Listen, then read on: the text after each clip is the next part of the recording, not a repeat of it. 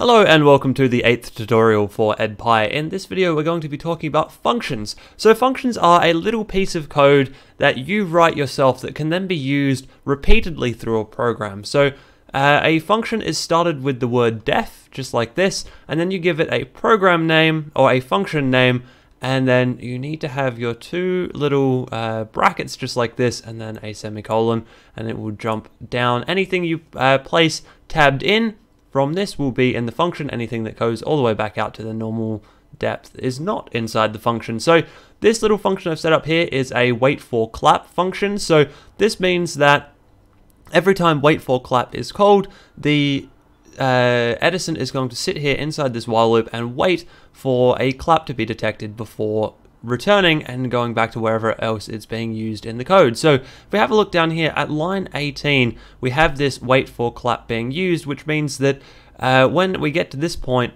the Edison is going to stop what it's doing. It's going to jump to here and it's going to run this piece of code, and then once it's finished running that piece of code, it's going to jump back down, it's going to go to line 19, and it is going to play the beep that is being used.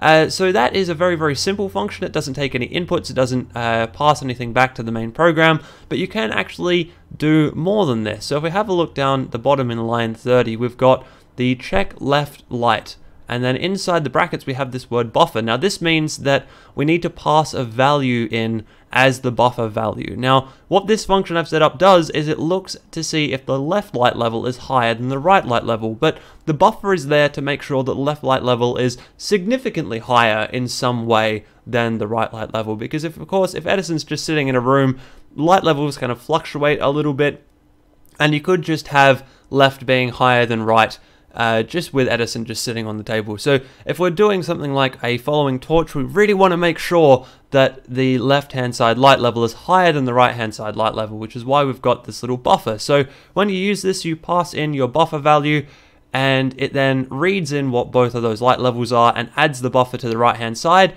and then checks to see if left is larger than right, and if it is, it returns the true value, and if it's not, it returns the false value.